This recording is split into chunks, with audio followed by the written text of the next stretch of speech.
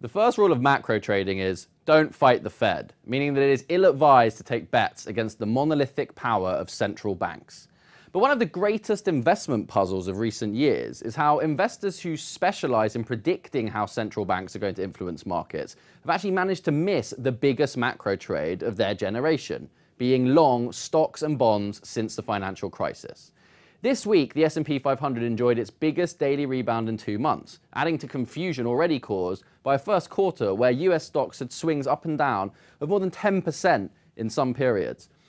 Currency pairs have been moving all over the place, and commodity price movements have basically been confounding experts. So all of this has made markets very confusing, and so-called macro hedge funds have struggled.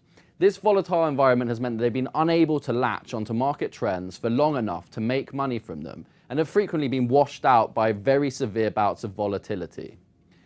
These investors, in turn, complain that central bank manipulated markets have hampered their ability to distinguish between winning and losing trades.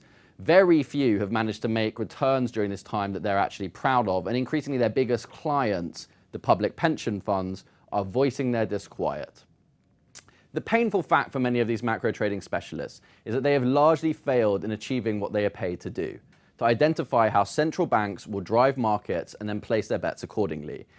Well, if with perfect hindsight a macro investor had decided in 2009 that central banks were going to succeed in reflating risky assets by keeping interest rates low, they would have bought up stocks and developed market government bonds.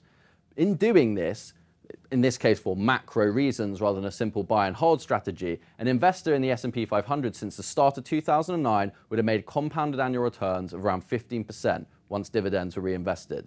The average return of macro hedge funds, measured by the HFRI macro index, as you can see here, has actually barely broken out of low single digits over the same period.